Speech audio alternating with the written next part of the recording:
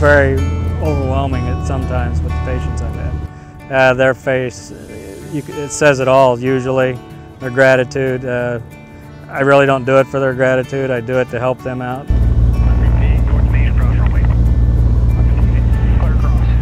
It's something I love to do, and it can help someone else. So it's easy to put the two together. Brian Stinson flies for Angel Flight Central, a nonprofit organization that provides transportation to people like Kevin Inman, who can't get to the places that provide necessary and sometimes life-saving treatment. Earlier this year, Kevin was diagnosed with melanoma in his leg.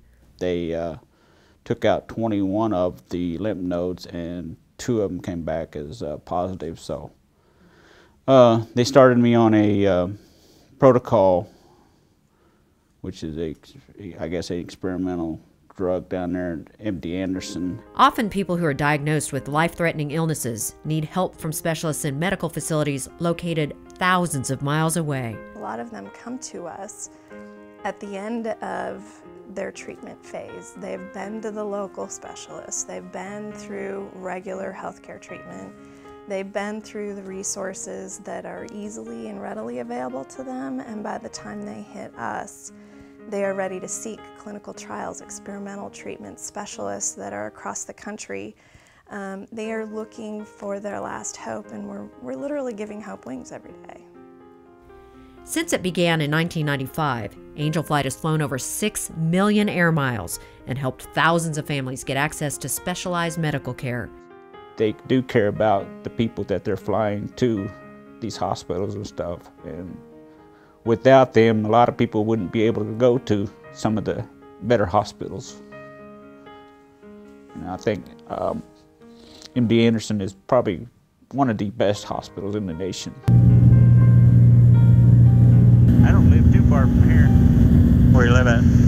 Right there. Oh, you're in Caney, that's right. Well, I live in Tyro, actually. You know where Tyro, Kansas is? No, I don't. We're founded by a gentleman named Jim Stevens, who is a cancer survivor twice over and successful business entrepreneur. And he was told after his second round of cancer, going into remission, that he really needed to decrease the stress in his life.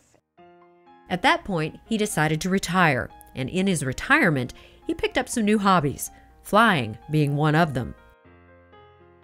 Jim and his wife, who was a pastor at the Methodist Church at the time, met a foster family in the congregation that would change the direction of Jim's life. The little boy that they were caring for needed some very specialized medical care, and it was not available in Kansas City where they lived, and was only available through a specialist in Ohio. But they had no way to get there, or so they thought. And Jim said, I'm not doing anything, I've learned how to fly, why don't I, load him up in the plane and let's go. So that's what they did, and it was just a very moving experience for him. It was not only the child's first flight, it was the parents' first time in the air as well. It was just a very, exciting time in what was otherwise a very difficult situation, and that's oftentimes what Angel Flight is to our passengers. We're brief, bright moments in what is otherwise a very challenging time.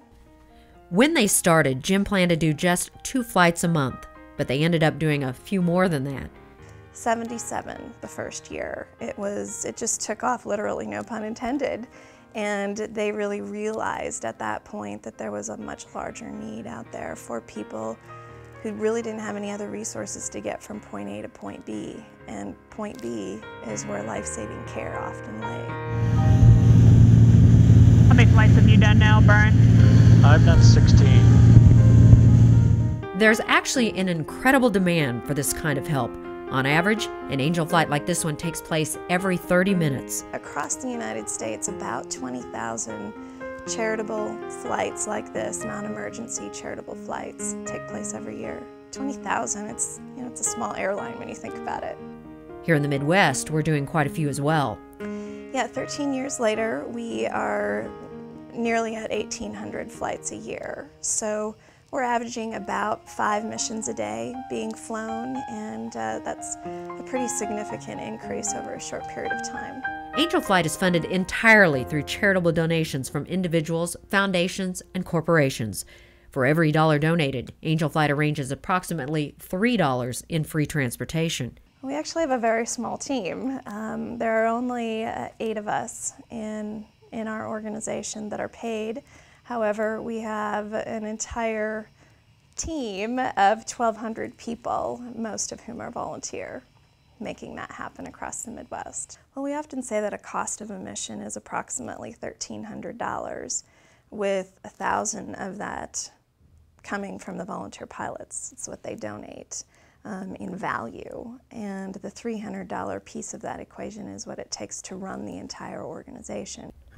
Many passengers are already financially strapped by the medical bills they've already racked up trying to treat their illnesses. Before he knew about Angel Flight, Kevin says he was driving back and forth to MD Anderson for treatments every 3 weeks. You know, we were spending a lot of money going, you know, on trips going down there and back, you know, for gas. And plus at the time we didn't really have a car that was really good on gas, so driving 11 hours one way, it takes a wear and tear on you. Even if, I mean, I would have been pretty good health that I could drive part of the way sometimes. And if she had to drive it all by herself, you just can't do it. It could happen to any of us. It could happen to any of us to be in this situation where an unexpected circumstance puts us in a very, unordinary, extraordinary situation. And that's 260 Echo Alpha, Roger, runway 35, clear to land. Clear to land, 350 Echo Alpha. Never know what tomorrow's going to bring when you're going to need a service like this.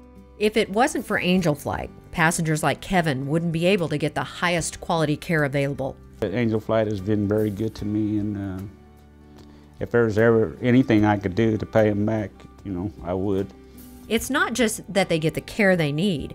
Angel Flight makes sure they get it exactly at the right time. Well, actually, the unique thing about Angel Flight is that we are coordinating flights and scheduling them based on the needs of the passenger. So that's one, really wonderful advantage and stress reliever that we're offering our passengers is we're setting it up when they need it versus a scheduled flight. And we're able to do that through the generosity of volunteer pilots who are willing to drop, whatever they're doing at work or with their family or, recreationally to help somebody that they don't even know in need.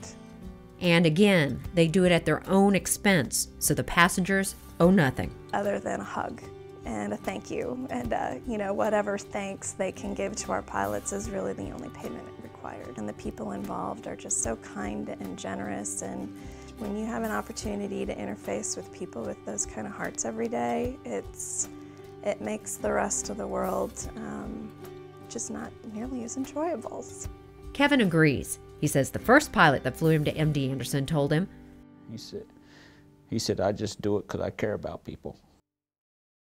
And it overwhelms me, to be honest with you, how generous these volunteer pilots are. They just give so much. Yeah, it's nice to know that your title is a part of your life, but it doesn't have to define who you are. And I think what pilots get to do through Angel Flight further defines who they really are as a person. It's not just the pilots who are dedicated to this cause.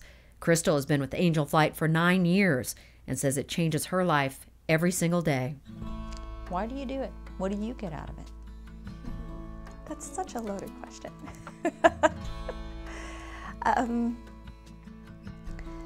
I'm just impressed with our volunteers. I'm impressed by the courage and the inspiring attitude that most of our passengers have. It's just a relief with the family, knowing that I'm going to get there quick and get things taken care of, that needs to be taken care of. Can you just give me, just in your time, a couple of the success stories that have really touched you, or some of the flights that just really amazed you? Oh, I have so many of them. These pilots not only help these patients get physical care, some even provide spiritual care. Crystal was on one of the flights where she witnessed the power of that firsthand, a story she likes to call Michael's Mountains. It was for a little boy who was 10 years old dying of an inoperable brain tumor. And Michael was enthralled with mountains.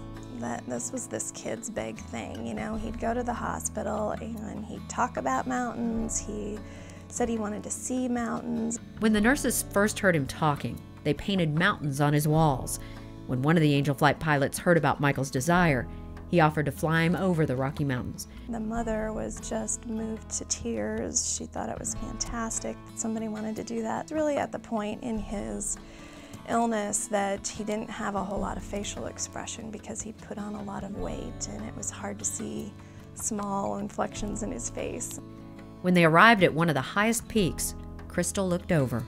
And I happened to be facing Michael, and it was just so moving, because here's this kid who really can't even smile all that much, and you couldn't understand what he said, and there's this one tear, you know, rolling down his cheek, and he was so excited.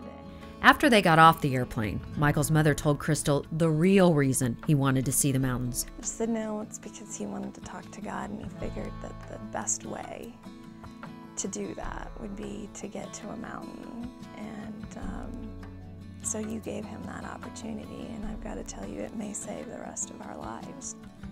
An incredibly moving experience to know that we touched that family in, you know, a way emotionally and spiritually that really probably was a huge impact on that family's life. And Michael's not with us anymore, but I think about him all the time, especially whenever I see him out.